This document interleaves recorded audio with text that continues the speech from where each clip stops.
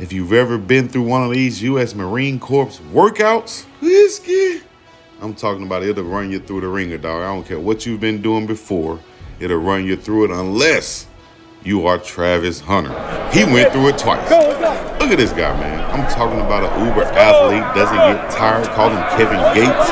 He run all day. The Energizer Bunny. As you know, these workouts will put some of the grownest men on their butts. Division I college football players should be able to go through this workout and actually complete it.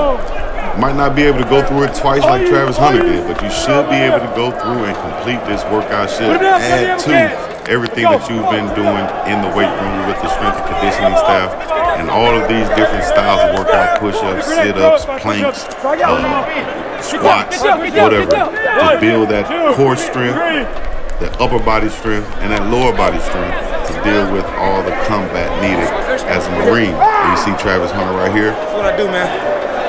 Hey, round 2, probably the only one that did 2 rounds, but it's all good. Extra work counts. It's all good. Extra work counts. If you're listening, young guys listening, you want to be like Travis Hunter, you want to try to be like Travis Hunter, you got to get that extra work in, dog.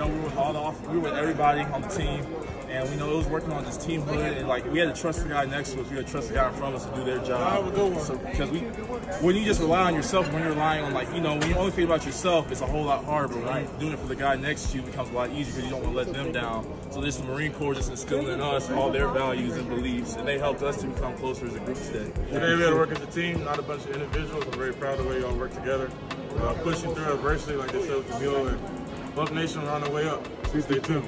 Let's do it. Let's go, Buffs. And you see post-workout Big Tyler Brown, Justin Mayers looking like some Greek gods out there.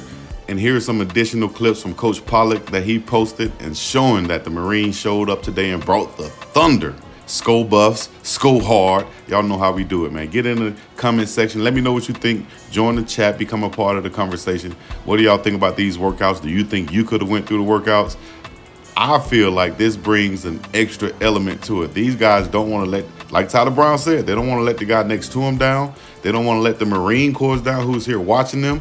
This is definitely a show and prove day. This is like the IST, initial strength test that they have in the Marine Corps. And you kind of gauge where you are.